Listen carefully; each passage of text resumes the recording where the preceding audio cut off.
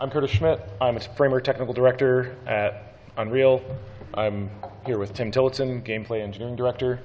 We're going to be introducing the new UEFN scene graph that's been built on top of the Verse programming language. This is going to be coming to UEFN soon and will eventually come out in the Unreal Engine as well as a new foundation for building game objects within the engine. Bit of an outline on the talk. I'm going to give you a background just on scene graphs, on Verse itself, some of the goals that we have in this whole project. Then I'm going to jump in and talk about the concepts that underpin the new scene graph. I'm going to give you a new preview of the workflows that we have in store. And then I'm going to jump in and do some talking on coding with the scene graph. Don't worry if you don't know Verse. I will also walk through some Verse basics as we go, so you don't have to know Verse to understand that portion of the talk. And then I'm going to hand it off to Tim, and he's going to go into a deeper dive on a game that we've been building internally to test all of this stuff and really pull it all together. So, background. Let's just start by talking about what is a scene graph, at least for the purposes of this talk. So, scene graphs, as we know, lots of terms are overloaded in the industry, so I'm going to give you at least my definition for the moment. Imagine you have a house. In our house, we've got some parts, and we want to be able to at least model and reason about this within our game. So you might just start by saying, well, I have a floor. Maybe I want to have a wall, but it needs to have a transform applied. It's got to rotate and be relatively offset from the floor. And you could structure that as a series of nodes. You have a floor with a transform and the walls underneath that. Then I'm probably going to add a bunch of other walls. And finally, I'm going to add a roof on top. So this structure that we've built, this tree or graph, that is what we're calling a scene graph here. So it's a unified structure for connecting all of the objects within our scene. And it comes with a bunch of benefits to us as game developers. So mainly, we can now reason about the scene, and we can have code that can walk up and down and around the scene and make updates to objects and reason about the relationships between these things. If you're familiar with web programming, this is pretty similar to the DOM, the Document Object Model. In video games, we also sometimes call it a game object model, or in Unreal today, it's the actor and actor component system. But as you'll see as we get into the talk, this one is not actors, it's a new thing. Now I got to give you a bit of an outline on Verse. So what is Verse? Verse is the programming language that we introduced with UEFN last year. It is our programming language for the metaverse. And we had some pretty lofty goals when we released it. So first, it had to be an easy-to-learn language. We expect there to be tons of users who want to onboard to this. And the easier we can make it, the more likely they are to succeed. The language itself is compile time verifiable. It's runtime safe. We wanted to have a language that wouldn't be too hard to work in and isn't going to be crashing servers or crashing your games. That way, more players can engage with it for much longer. It also has a transactional memory model that underpins the language. So this is actually one of the only ways that we thought we could get 1 million different players or creators adding code that could work together. And one of our ideas around the metaverse is actually that we will have shared simulation. So if you imagine I write a car and I drive it into your world, we have to run all of your code together in some safe way. And so transactional memory is our way of allowing us to do that in a safe way that we can still reason about. We also want to have one language that kind of unifies things around data and code.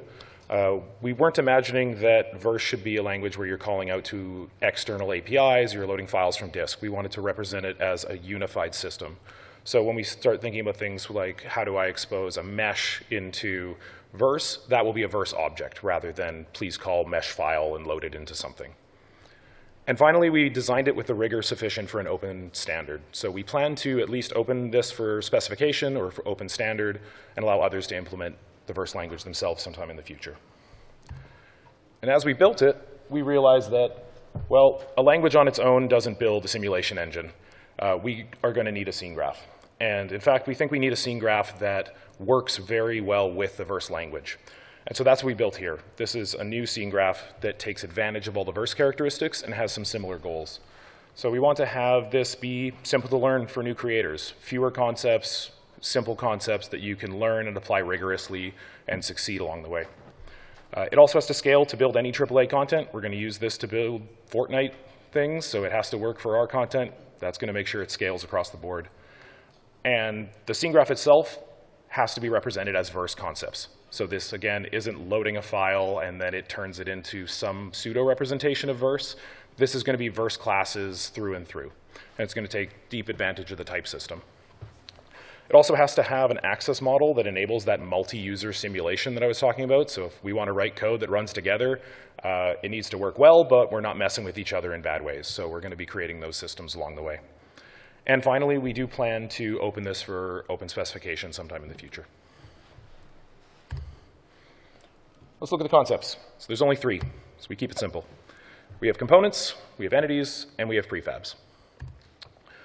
So starting off with the basic building block, components, this is the data and logic that you use to build your game. If you've built any games and any game engines, you're probably familiar with components. We're leaning in heavily to them here, so it's composition-oriented design. Components can be as simple as a transform, mesh. It can also be purely logical, like a verse script. So if you want to use this to just build logical constructs like itemization, you could do that as well. But for most of the talk, I'm going to talk about visual things because they're way more fun on slides. Next up, we have entities. So entities are a container for your components. So if we wanted to build our lamppost here, this would be an entity. We can name it lamppost. It's going to contain a transform. It's going to contain our mesh. It's going to contain our gameplay and any other components you want to throw onto it. Entities have one other characteristic. They have hierarchy. So if we wanted to add a light into here, we can also create a sub-object, name it lamp. This is our child entity. And we can add the same components, but maybe we also add a light component so that it shines. One characteristic around the parenting here, this parenting represents object lifetime. So if in game we destroy the lamppost, the light's going with it. So it's not just there for organization in the tools, it's also a concept in the game that your code can take advantage of. And finally, we have prefabs. So prefabs are the highest level construct. They are a class that groups together multiple entities and their components. And in fact, a little bit of a cheat that I'm giving you on the code here, they are also an entity themselves. So at the verse level, a prefab is just another class that inherits from entity and has all of the default pieces that you added to the prefab inside of itself. So when you spawn one, it all comes together. And prefabs, big advantage here. I've created this, grouped it all together. Now I can spawn multiple copies of them very easily. And if I make changes to the prefab in the future, all my instances can get those changes. Let's take a look at all of that in the editor. So first off, adding entities to the scene, the simplest of actions. All you have to do, drag an entity from the actor panel, still called actors, and you can drag it into the world. We can add multiple entities. We can give them names, just renaming in the outliner here. And we can also parent them to one another. And there's our parent. So as I noted earlier, you can currently parent actors together in the engine, but that's a purely logical structure. So in the game, if the parent actor goes away, it doesn't guarantee that the child actors disappear unless you set up content in very specific ways. In this case, that is what that means. So if the lamppost goes away, the whole thing's going away. You can reparent child entities later through gameplay simulation if you want to keep them alive, but if by default, they go away. Next up, adding components. Again, pretty easy. There's an add components panel. We have a new set of components. These components are a flat list, so that's a little bit different than Unreal today if you're used to our hierarchical components. These ones are flat. We've also made the detail panel a little bit cleaner, nicer to work with. The components that are in here, we have a basic set, and then you can add any that you want through Verse. We'll be adding more of them over time. As you can see, I'm building up my actual lamppost from the first demo, so I'm just adding a mesh component and setting the meshes up appropriately.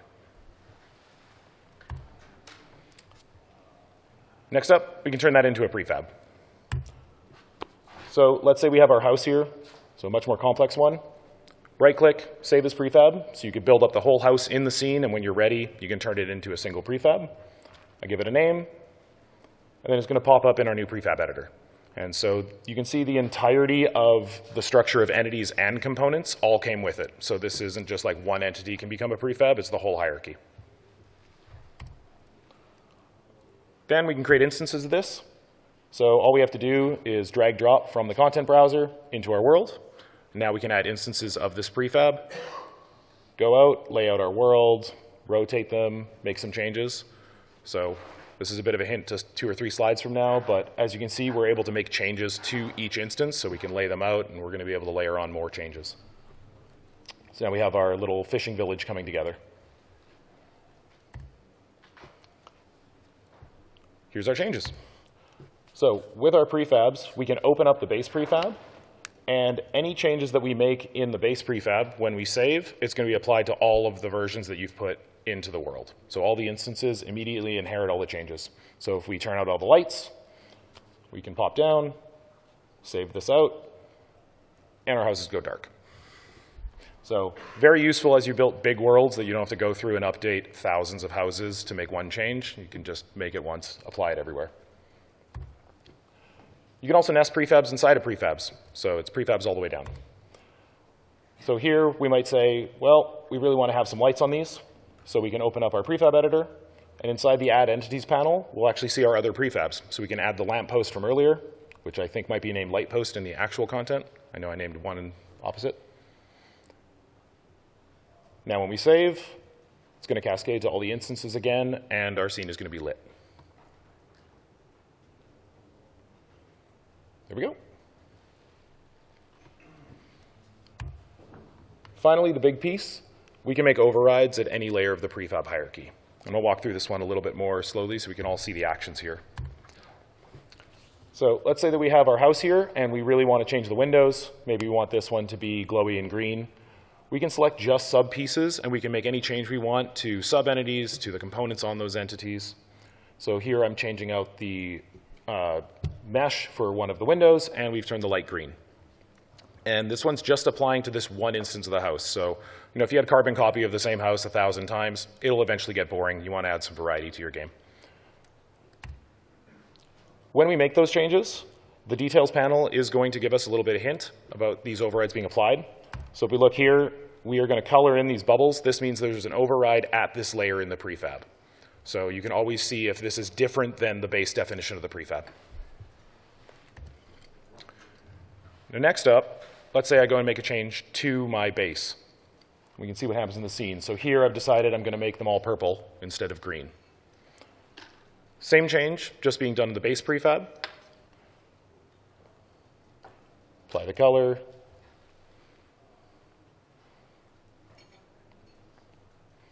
And when I save, only 2 of the houses are going to go purple. So what's happening here, well, we had 2 houses that were still inheriting their change from the base definition, and we had one that had overridden it. And because it overrode it in the scene, that is a higher level layering of changes, so it's going to win. So when we go in, we apply our new values. Next up, we have to recompose the scene. So these houses inherit those, and they inherit the lamppost. But the other version, it just sticks because it's more opinionated. And this is going to work through nested prefabs as deep down as you can go. So if we wanted to change just our lamp inside of our house, and then we update the real lamp afterwards, all those changes will layer on appropriately. And of course, if we want to get rid of them, we can just click on that little blue dot, and we can clear our override. Now we're inheriting from the base again. Not shown quite there, you can also lock values using the same flow. So you can actually select just override value, and that is going to force that instance to have that value forever. So even if you change the base to a different value, it's going to stick on the instance. This is just slightly different than delta serialization, which we do today, where we look at the base and we only store the difference. Here you can be explicit and say, I'd like to lock this in place forever, and it'll hold. Now let's try and look at this in code. So entity, we tried to keep entity and component as simple and clean as possible. So generally speaking, there is one function to do any one action. We don't yet have a ton of convenience functions per se. We expect the community to build those up, or we'll release them over time. But if you're trying to go for an open specification, keeping it simple is usually a good way to start. So we can unset our parent, we can get parent, we can ask questions about the hierarchy within the entities. We can attach new entities as children, and we can read them. We can attach components, we can get components, and we can dispose the entity. And I'm going to go through these in more detail, so don't worry if you didn't absorb them in one go. Component, a little bit different. It has a pointer to the entity that it's placed on, but in verse, pointers cannot be null. So this guarantees that you can always read the entity that you're placed on, and you don't have to do a bunch of null checks. So when you set up your component, you actually have to supply, I am going on to this entity, and I'm going to be there forever, and therefore I can avoid all those checks. We have a series of lifetime functions. These let you tie into different parts of the initialization of your objects. So if you were first being added to the scene and you wanted to render the mesh, we might run that code there. But if we want to run logic that updates every frame, that would start during begin simulation. We'll dive into those a little bit, but generally it's just the setup and teardown of your entities.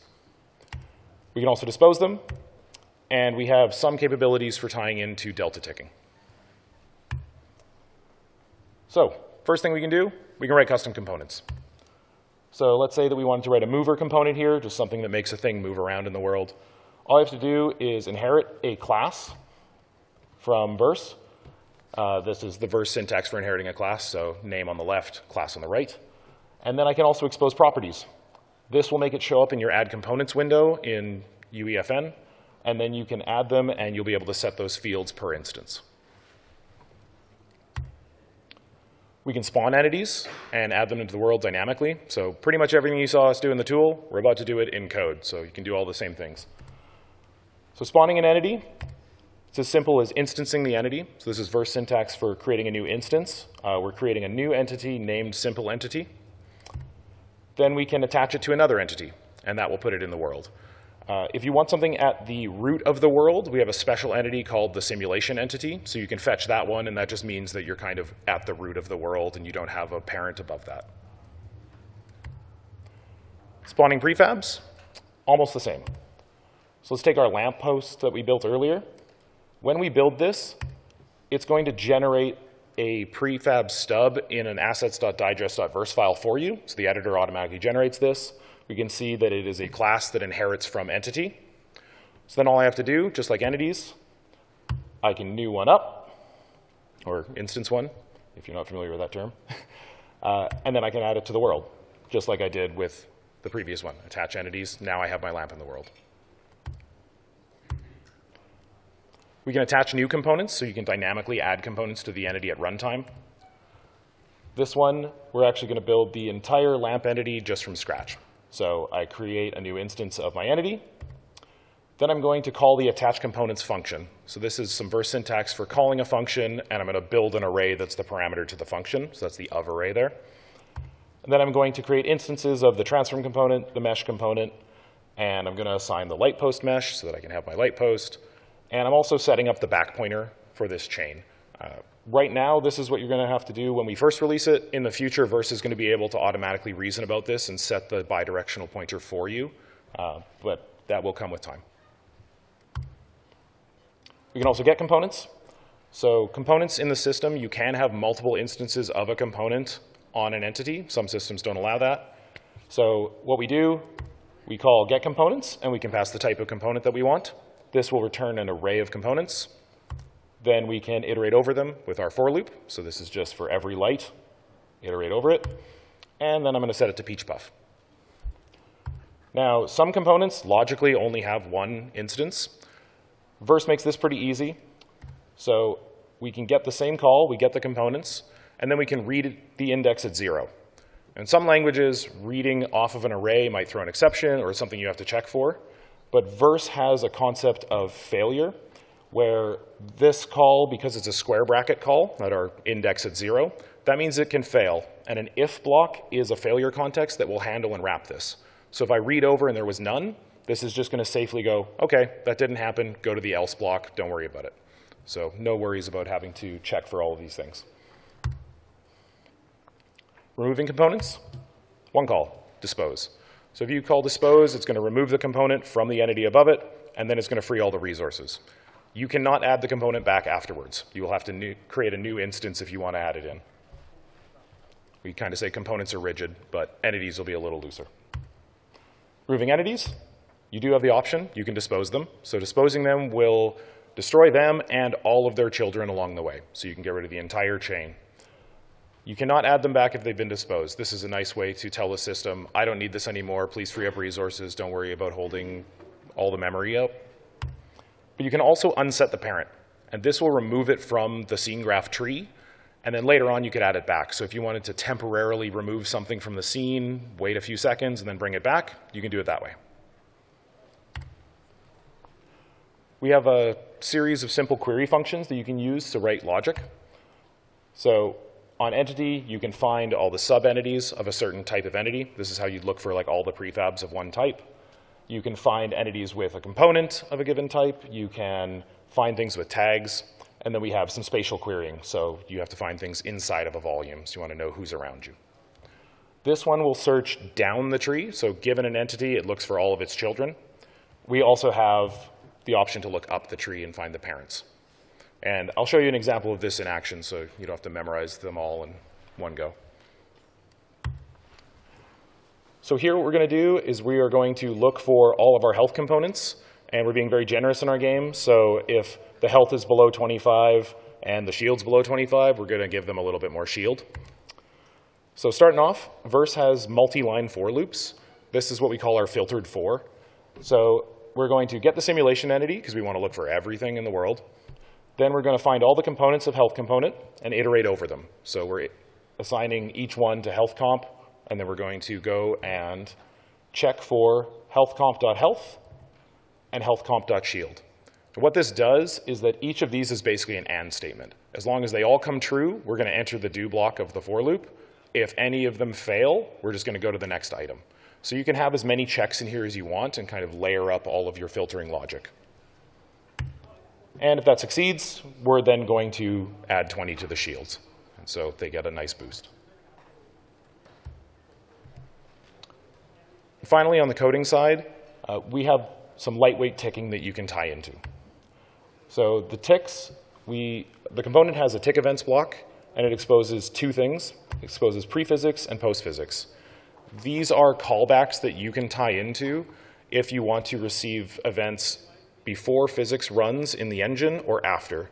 What you tend to be doing here is that if you wanted to apply an impulse to something and have it like fly through the world, you do that in pre-physics. And if you want to read the result, you do that in post-physics. So apply impulse, let physics run and do its thing, and then read out the results so you know where it is.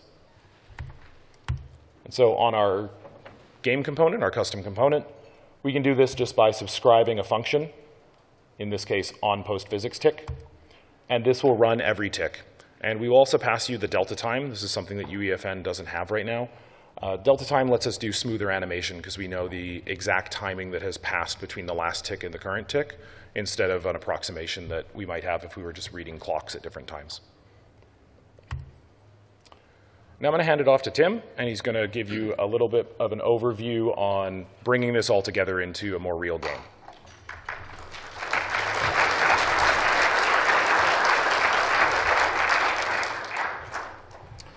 Thank you, Curtis.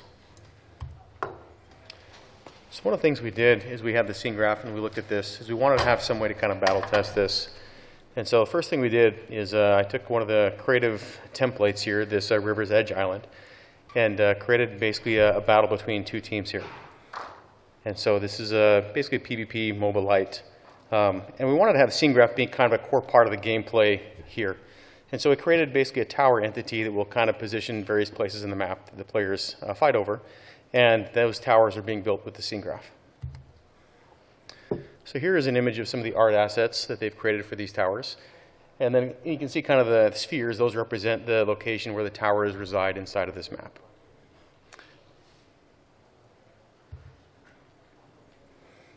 And so initially we started off by the art team creating all the different art assets. All of these are purely meshes and VFX. So there's no scene graph here, but these are the pieces that we'll eventually hook into the scene graph.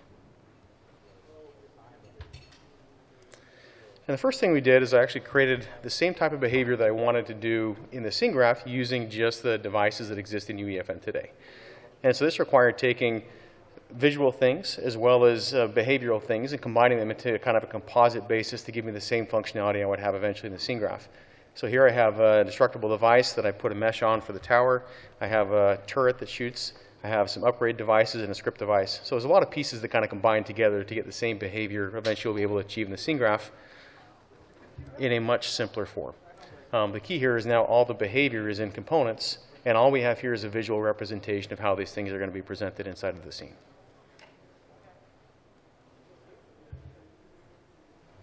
So here's kind of an example of how I started and created each of these towers. I just dragged an entity into the world. From that entity, I just right-click and create a prefab. That creates kind of this bucket to put all these pieces together into. From there, then I create sub-entities, in this case, the column, the core, and the crown of the tower. And then on each of those sub-entities, I then add components for each. In this case, mesh for the column and for the crown, and then VFX for that core. And then apply the various meshes in the appropriate place.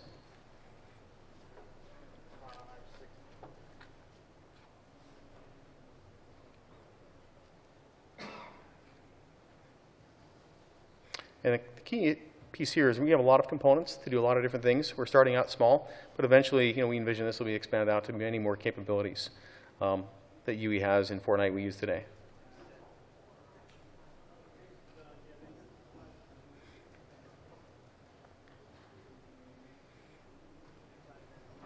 And so once I have the components on there, then I reposition the sub-entities to where I'd like them to be in this prefab.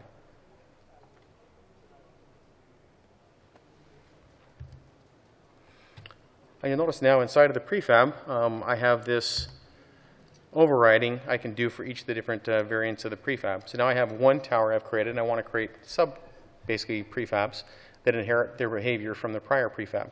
And so in this case, I will create a tower level 2, and I'll override the mesh for a higher level tower mesh, and I'll also override the gameplay tag here if I want to have like a level 2 or level 3. So now I have 3 prefabs, one for each level of this fire tower. And then I can expand this as well to have the different types of elemental towers. So my one prefab now, as I inherit from these things, turns into 12 different prefabs. Again, they all represent unique prefabs. They're inheriting purely data, and I'm overriding individual pieces that I want to have. So I can go back and change the level 1 fire tower and move things around, and every prefab in that chain will inherit those changes unless they've been overridden. Now, I take each one of these 12 towers and I actually want to make a composite tower. So in this case, I create a new prefab, and inside of this prefab, I take all of the prior prefabs and make them sub-entities inside of here. So I have a single entity that represents my initial 3 fire towers, as well as entities for every single other element type of tower. So now I can combine all of these together. In this case, I have a method here. I can use gameplay tags to go and enable or disable entities based on gameplay information. So here's an example of that kind of in world where I'm just switching out the different elements. So you kind of see the elemental VFX as well as some of the materials changing as I swap elements. And here's the same thing where I'm now going to upgrade and just enable the element of the tower or the upgraded level of the tower, as well as playing a VFX in the middle. So you can have kind of the smooth transition between changing the prefab internally at runtime.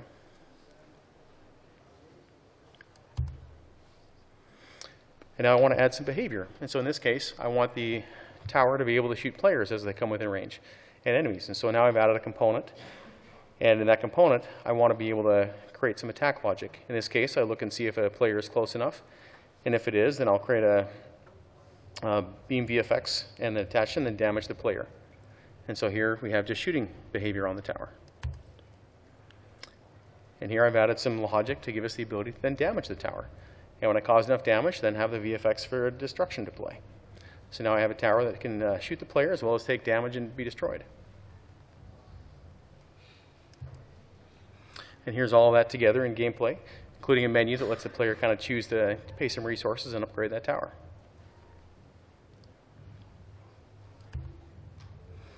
And then tying all these things together in that mobile light game, here I have 2 teams competing over the center of the map between the 2 towers. And the battle that can occur is the 2 teams kind of try to destroy the other team's tower and let their minions rush to the other opponent's base. But really just brings all these pieces together now where the scene graph becomes kind of a core piece of your ability to create scenes and gameplay in a much richer way than you could in UEFN prior to this.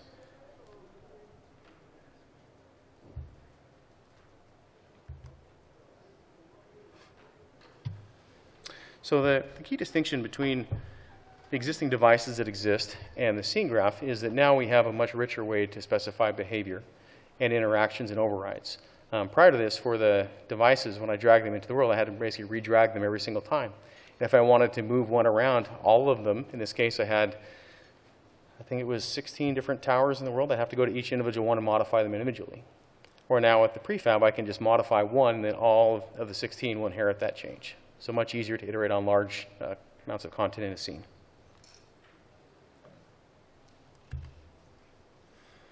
So here I'm listing out the various components we will release as part of the scene graph. There'll be transforms, attachment, meshes, collision volumes, particle systems, sound, lights, and then world text. And in Fortnite, we have the ability to damage and for AI to target them to specify what team, and then also to be able to interact with the tower, or the various objects. In this case, we had a tower. So we're also working on a lot of other types of things we want to expose via the scene graph. Cameras, movement, skeletal mesh, and animation and physics are some of the ones we will release later this year. And then longer term, we also want to do things with responsive input and modular vehicles.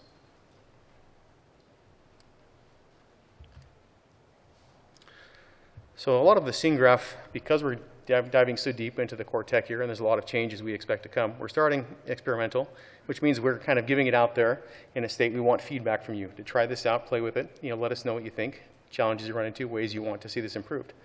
We really want to empower a lot more dynamic gameplay inside of the games that can be created inside of UEFN. The caveats, for those familiar with experimental, a new feature we're introducing in Verse, is you won't be able to publish to the world at large when it's experimental, but you will be able to play test with it. So you'll be able to iterate, share with people, and make sure that your games are actually playable and enjoyable. And we will expect some amount of API breaking changes in this experimental phase. And so likely, if you use experimental, do expect that there will be some iteration when we finally remove that experimental flag. And we'd like to give a shout out to the hundreds at Epic who helped us do all this over the last several years, and plan on building on this quite dramatically over the next couple of years as well. So thank you all for your time, and turn the remainder of the time over for Q&A.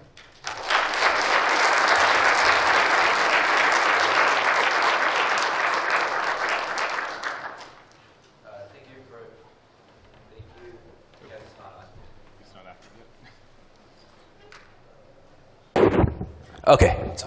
Thank you so much for the presentation. Really great to see you guys applying scene graphs to UEFN.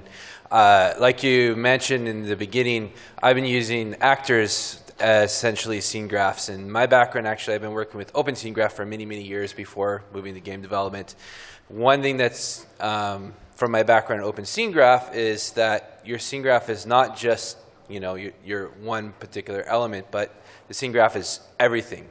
And so you guys thinking of expanding beyond just making these prefabs to where the scene graph drives everything, so your entire world is one scene graph that has all these different components. And the real advantage to that is that you can also, one of the other things that you do in Open Scene Graph is you can bring in new assets, new other things. You can have a whole world, right? And you only load in what you need, because you can trace through those components very quickly. So have you guys thought about kind of going beyond just these prefabs to making the whole thing a scene graph? And then the one last thing to that too is you can also, because you're representing objects, maybe we can get around the problem in UEFN that you can only have 300 megabytes of data. If you can pull from, let's say, maybe an online resource to pull in the 3D models, then you can actually have much larger content for people that want to play a game than just what's limited to the package data in your scene graph. So those are my two questions. Sure. Tim, you want to do it? I don't Sure. know if my mic is on. Yeah, so the answer is we are planning to let you build the whole scene out of just this new scene graph. We don't have all the pieces necessary to do that for the rich gameplay we have today. So we have a lot of content that already exists in UEFN and Fortnite. We want to be able to use that as well as the new scene graph we're building. So right now, there's a place where both will coexist. But there will be a time when we imagine all the same powers that exist with our existing content will also be available in the scene graph, and you can build your entire game purely in the scene graph. Excellent. So, yeah, we can even go a little beyond it if you want to get dreamy on this. When we've talked about the metaverse context and having shared simulation, that's scene graphs in scene graphs. Exactly. To represent the additional worlds that are around you and those types of concepts, and negotiation between can this object leave this kind of bubble or not. And we'll build mechanisms to do that as well. Yeah. I mean, essentially, GLTF, which is supposed to be part of the metaverse, is a scene graph, if you think about it. And so, yeah. Cool. Thank you. Hey, guys. I have a couple of questions. Start with the easy one. Based on some of the verse examples with the entity hierarchy, you know, class, stuff like that. A question comes to mind, are we going to be able to check type and compare type at runtime? Is that a verse change that's coming? Or is it just for those search functions? So checking types, those search functions, essentially the way that those work is that we're still working a little bit on the verse characteristics around that, but that represented in verse parlance is more a function that takes in the component and then will be a decides function validating whether it gets returned. And so that's how the type checking idea can work. So to my knowledge, I mean, we can pull up a couple people from the audience who know the verse pieces in more depth, but being able to get the type of an object is not something that we are adding into verse. Okay. Yeah, the next question. So also based on some of the ideas here in the example, so for example, changing the color of the light and also the tick function with the delta time brings to mind the fact that all these are server-side changes, right? Yes. I'm sure, you know, so I'm curious, like, how have discussions evolved internally about client-side verse scripting for us? Right now, we're doing things to optimize how we communicate from the server to the client. As part of this example, we had to do a bunch of things to optimize that. In the future, we do have discussions ongoing about what running code on the client looks like. We don't have anything to say yet at this point, other than we are actively thinking about it a lot. Okay, thank you. Thank you. Awesome, that was a great presentation. Looks super robust. I was just curious if you could elaborate anything on the world text component.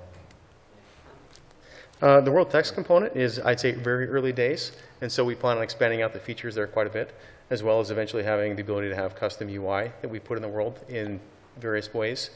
But yeah, we're, again, very early days iteration there. So I would say some of these just came online like very shortly before the demo. Awesome. So there's a lot of very early pieces here that will get much better over time. Okay, thanks.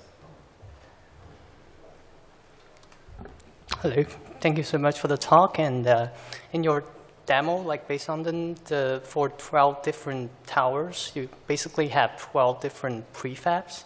So I was wondering, for those scene graphs, is it possible for the current version to construct procedural generated instance out of like single prefab with like modular meshes? The answer is yes. Everything that I created in the editor, you could have done at runtime as well. Yeah, so everything could have been procedural. Yeah. So as long as we have like custom components to control those generations, right? Yep. Yeah, you can write custom verse components that would do all of that, yes. Yeah. And if Thank you're you. curious, we built the demo before I got spawning working, and so that's why we're doing turning on and off of the prefabs in that portion of the demo. We could have spawned them dynamically at runtime now as well, because that's now working. Yeah, thank you so much. Hi, Tom Jank. I have two questions. One about the damage aspect of the entity the component. Is that something that will be similar to like the damageable interface, where we can receive when it gets damaged and it gets back? Like, are we going to know like that interaction events between between characters and things? There's two parts of this. One is, yes, you will be able to put damageable interface on things. There are very specific interactions with the weapons and abilities that exist inside of Fortnite that are only exposed through this component. And so some of the behavior we'll be able to use with the damageable interface. Some of them, when they involve interactions that aren't through verse yet, we'll have to use the existing components to get those things picked up with kind of the Fortnite things that have not yet tied to those interfaces. Gotcha. All right. And then with memory limits, like we've spawning in things and things, do we know yet how that's going to be culled or checked? Like what kind of limitations will we have on spawning lots of new things? Right now, this is not optimized in any way, shape, or form, and we have lots of plans to optimize things quite a bit.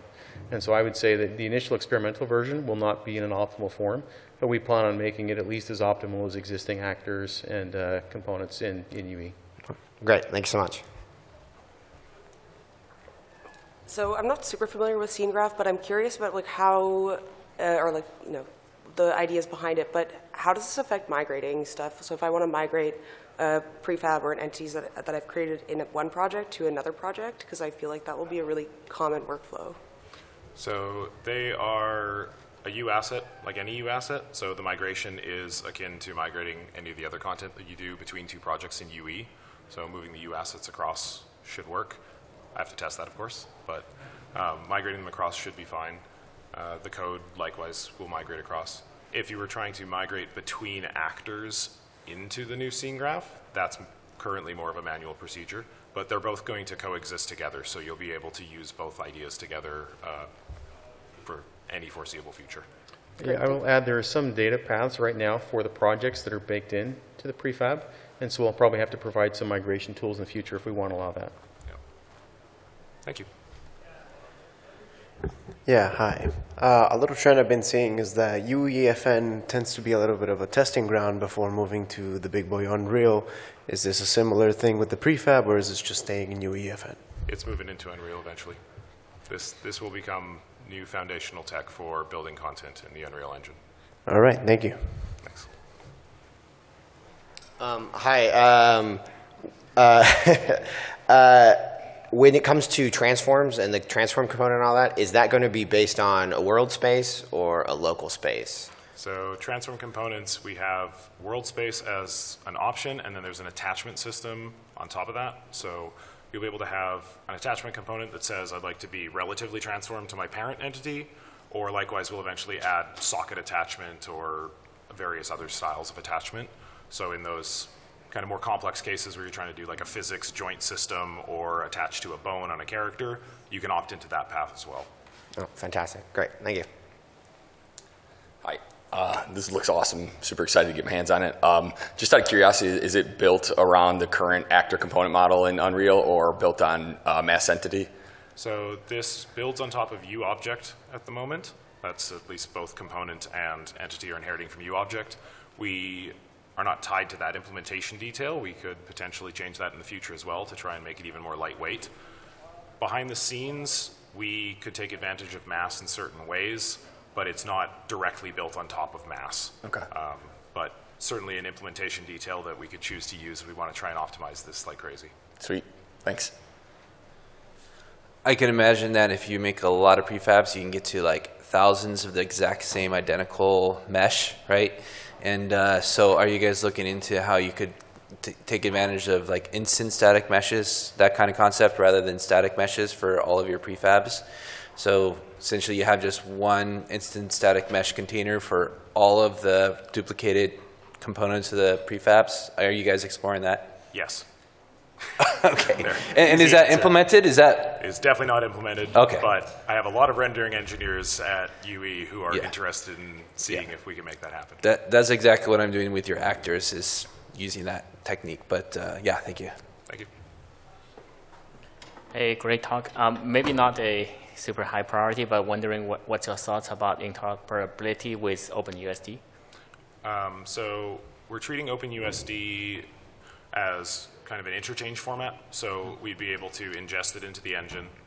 This isn't currently working, but yes, you'd be able to ingest it into the engine and it would turn it into entities and components. And we should be able to go the other way around. We haven't implemented it, but the concepts map well enough one-to-one. We would still have to add extensions into OpenUSD to keep the gameplay logic alive through that round tripping, because OpenUSD is very good at structuring the scene, but doesn't carry the sort of living logic that you have with a real-time simulation, which is what the scene graph is optimized for. But it's certainly something that we are going to look into. Oh, awesome, awesome. That means you guys will get it happen one day or another. One day. One day. Okay, thank you. Thanks.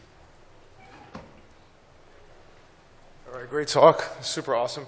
What things do you not see ever going to scene graph, like maybe animations? Is there some things that are hard no on the scene graph? No. Yeah, nothing that we are closing any doors on. We plan to try and move as much as we can and everything eventually for some definition of eventually. Outstanding. Yeah, I would say there's probably some legacy content that we will give the same powers, but we may not migrate that content per se. Am I to understand that the original devices are essentially made as prefabs at some point, and like we deconstruct those? Is that going to be the kind of plan, or going from scratch? We will give you the ability eventually to be able to build devices directly using the scene graph. We will not give all of the internal source for all of the devices that exist. But we will give you the ability to rebuild most of those devices, yes. Outstanding. Welcome to the future. Thank you. Yeah. Again, that's going to take us a while, so this isn't going to be on day one. Yeah. Hi, thank you for the talk. So I'm never using Unreal or Unreal Engine Fortnite before. So my question is like, if I want to start try using UEFN this, as far as I understood, the open scene graph is still an experimental, which is when I build it, I won't be able to publish it, right? Then should I wait? Should I try with the current one, or is it better for me try the open scene graph and release it when this is not experimental anymore? So the UEFN today, you can publish to the world, make games, make money on that. This we're planning on releasing roughly Q2 timeframe, and so, but it will be experimental in that timeframe. And so we're planning on making it so you can play test this, you can iterate on your experience, but if you want to make money in that timeframe, this is not the appropriate tool yet. We're really going to get feedback in that time. And then I think roughly end of summer is when we want to be able to take off the tag and let you publish. Those are rough timelines. They're not like solid locked in stone. So they're just as, communicating where we're at, where we think our development timelines fall, and let you plan accordingly. Okay. Thank you.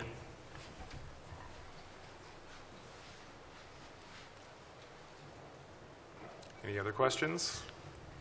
Oh, good. Thanks for the speech.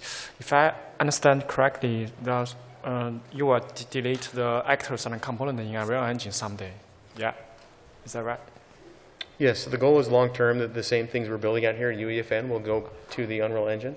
A lot of the tech we're building here is tied to Verse, so a lot of it's going to come along when we bring all of Verse to the Unreal Engine as well. Okay, when do you think that will happen? Like, is there a timeline? 3 years or no? We have not communicated a timeline on that yet. I would say we are actively in internal discussions on that, though. Okay, thanks.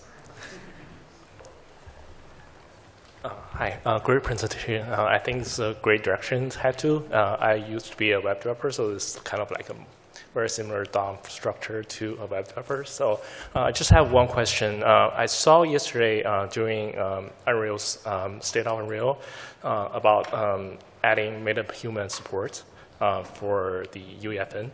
So I'm just wondering if that's going to be supported through the scene graph as well. We haven't started talking about MetaHuman specifically coming online. Eventually everything. At the moment, MetaHuman is still being brought in as, I believe, the MetaHuman actors. I don't know MetaHuman super well, but it's being brought in, the same way so that you can publish and do all of that. Okay. When we start bringing animation and all of those characteristics online, we'll be able to use the MetaHuman tech with it. Okay. Yes, I would say that's going to be a little bit, mainly because there's a lot of work to get even skinned down actors and animations in here. Mm-hmm. But it is on the roadmap, yes. Okay, thank you. Hi, thanks for the great talk.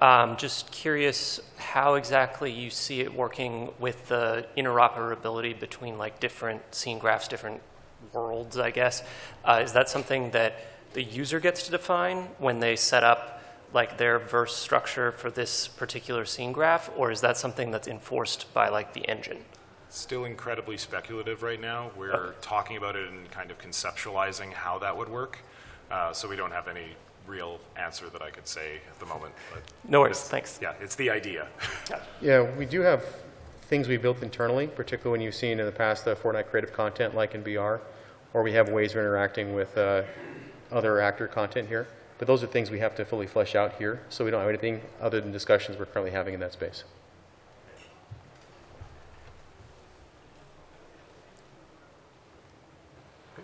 All right, for any questions, and thank everyone, and call it a day.